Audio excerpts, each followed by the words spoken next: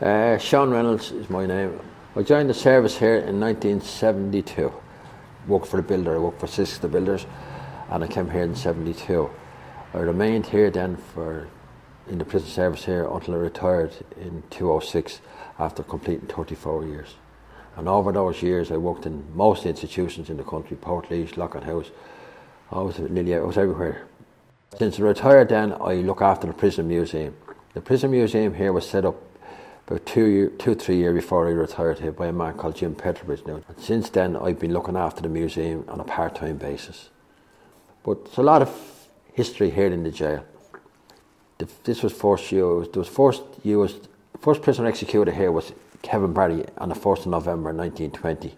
Now there was an execution here in 1901, a man called John Toole, but that took place at the end of the A Division. Now we're here now at the end of the D Division, which the hanghouse has been here since the early part of the 20th century. Now, as I said there again, Kevin Barry being the first, and then to be followed by quite a number, possibly anything over 40 would have been executed here up to the close of the end of the executions in last execution took place in 1954.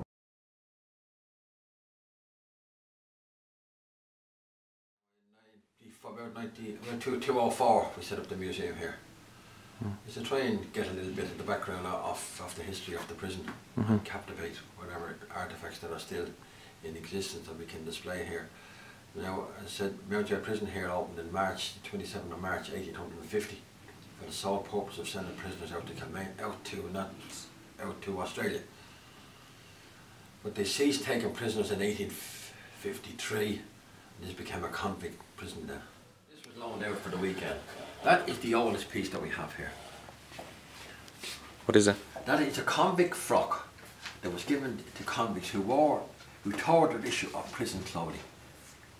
If they tore their uniforms, the uniforms that time would have been made largely from wool, and there would have been a black and grey stripe in them. But if they tore that, the convicts tore that, they were placed into this here. This thing here is known as the broad arrow. What does it mean? What's the broad arrow? It was put in all military equipment in England, all naval equipment, and everything was marked with the broad arrow. Broad arrow meant that anything with that, and even the convict's clothing and the convict himself, they were the property of the Crown. That's the cap. The cap was fitted over the head of it to obscure the face of a prisoner. This meant that the prisoner could not make eye contact or signal to any other prisoner, which is basically, that's the idea. It was more or less to degrade the prisoner. Now there's an illustration of prisoners wearing the beak cap.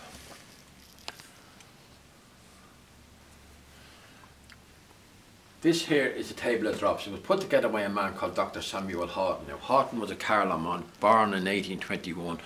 He became a doctor, a physician, member of the Zoological Society. He may have been a clergyman as well, but I'm not sure. But he made a study of execution, and he came up with a mathematical formula so that an execution could be carried out without doing any serious damage to the individual. Except other than death, of course, that was the whole idea, was to make it more humane. If death is ever humane. 105 pounds and under, you got 8 feet of a drop. You weighed 140 pounds, this was all fully clothed, you got 6 feet of a drop.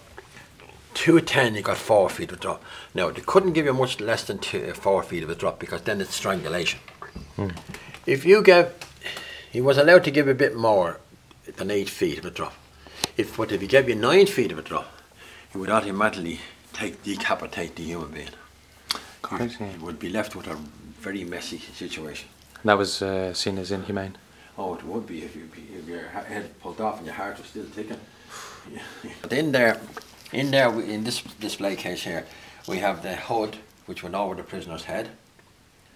We have the straps. We have copper wire, which is all to do with working out the table of drops. You have a piece of chalk, which was to mark the position on the trapdoor where he wanted the individual to stand. You have the stick, which was used for measuring purposes. You have a little gauge there, which tells you the thickness of the rope and tells you the strength of the rope. It's called a rope gauge. And other bits and bobs there that the executioner would have had.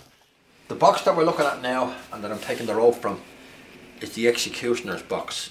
It's where the ropes were kept. This box would go back to the year of probably, go back to about 1900, I would think.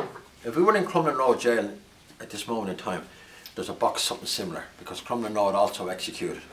So every institution where they carried out executions would have had this box. It was a standard piece of kit. How thick is the rope? Rope is 3/4 of an inch thick. It's approximately about 12 foot long, maybe a little less. This here is the brass noose. This is what they call a British noose. You can see how free that runs around that. Yeah. Whereas the noose is familiar with Western films, and we see in America possibly in the Western days, was completely different. This is a British noose, but there was no problem when it was placed around a man's neck, or a lady's neck for that matter. It worked quite effectively. Mm-hmm. It did what it was supposed to do. There's the individual. That man had a death mask or a life mask of Albert Pierpont. Albert was the last executioner to operate here in Mountjoy. Now Albert Pierpont, that's the period Albert Pierpont lived. He had a pub in England, because the name of the pub was Help the Poor Struggler, and that's Albert's signature. Now I got that from a friend of mine who said over in Wandsworth. He picked it up. That there is a rope made from bed sheets, made from gnarly linen sheet. And what was it used for? Well, it was the purpose of making that would have been for an escape. Did it work? No, it didn't, because the staff are very vigilant here, and we're on the ball. So it was found on a search. Now, as you can see closely, then you can see it was made. It's made from the sheets of a bed. It was very skillfully done, but it was filed. It was to help them to maybe get out over the wall. Tobacco was a big thing in prison. All staff smoked, all inmates smoked, and they're just a sample of old cigarette packets that were used over the years. That there is an exact replica of the hood that was placed over the prisoner's head. Now, as I said, it's an exact replica because that was made from the original template, and that came over from England. There again, it came over from Wandsworth. I would imagine it was disposable. I don't think they were a thing that you could reuse and launder. But that is the original hood that was placed over the prisoner's head. That was placed over his head, and then the noose then was placed over that. And the brass string was onto your left hand side. So this could be the last thing a fella sees? Well, that's all you would see, yeah. He wouldn't be very long to see it, because as I said, the execution was so fast that he would be dead within less than 10 seconds. It's hard to imagine it now. We're looking back with the eyes of 2017, back to the 1950s and back before it. It was a different Ireland that time. It was in many ways it was wrong to take a person's life, but I don't know. Maybe if there was no remorse and maybe they did deserve to die, but I don't know. But there's supposed to be good in everyone. You know, sometimes it's very hard to find it. What would happen to an individual in the hours leading up to their execution here? Well, from the time you're sentenced in the court stipulates that you're executed sometime in the week following the third Sunday. So he would be put into the well, that's what I was saying, I was wrong to say that. He was put into the condemned cell. Condemned cell is just out here at the end of the D1, and there he will remain in the custody of actually the prison, and he'll remain with 2 prison officers day and night. They'll be there to do it in shifts. If he's reprieved, it would be lucky for him, and if not, sometime following the 3rd Sunday, a week following the 3rd Sunday, if there's no reprieve, he will be executed. Now, during that length of time, he would play cards with the lads, and he'd be about crack where possible. And even some of the staff are quite good to him. He would be against regulations, but they would maybe, if their wife was making a few scones or lap of cake, they would bring it in. And then they end up in here. And end up in here.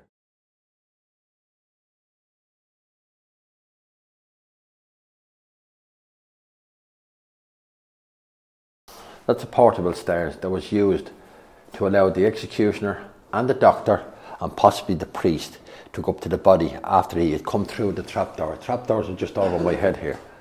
So when the trapdoors flew open and the individual came down the stairs would come the executioner, the doctor and the priest, and that would be shoved over, because there was 2 members of staff down here also who assisted, and to allow them to go up and to see that the prisoner was deceased. The individual who was to be executed, say the type of Michael Manning in 1954, would have come through that door. You arrive in here, the rope was positioned up here. Everything had been got ready from the night before, because Pierpoint and his assistant arrived at 4 o'clock. Everything was ready. There was the 2 doors are closed. There's a position marked with a piece of chalk where he wanted them to stand. The piece of chalk marked what they call a letter T. That's the lever that controls the opening of the doors. There's a safety here.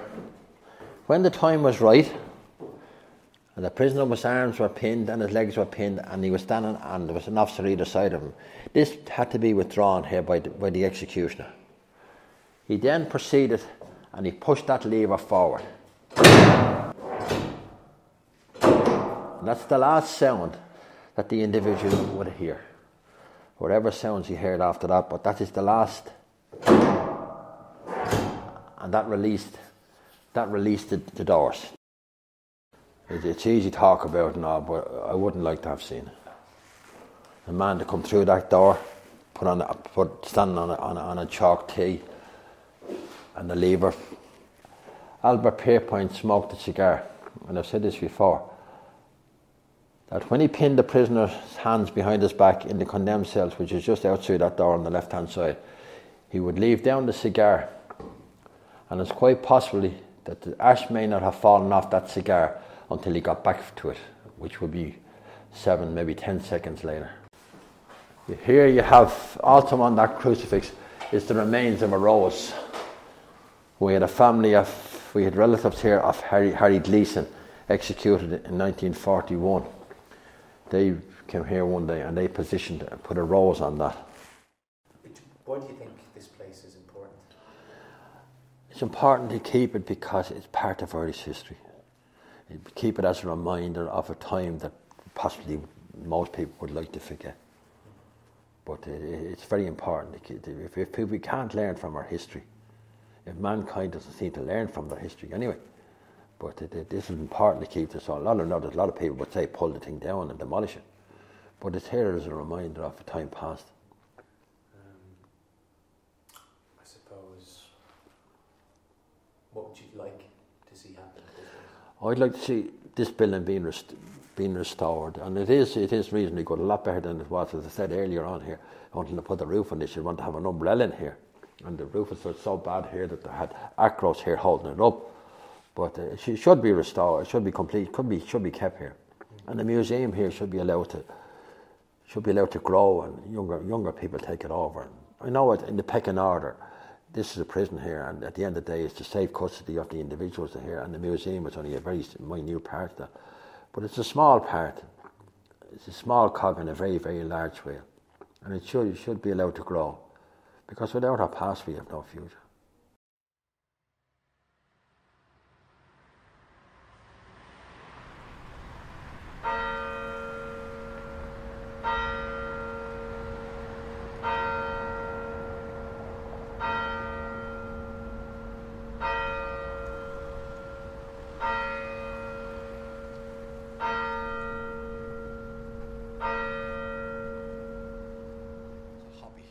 Yeah. In one of the workshops here. But it was made to hide a mobile phone. You can see the mobile phone, which is a large mobile phone. Keith, did you see this? Oh, jeez. Yeah. It's a large phone. And mobile phones were difficult to hide back then.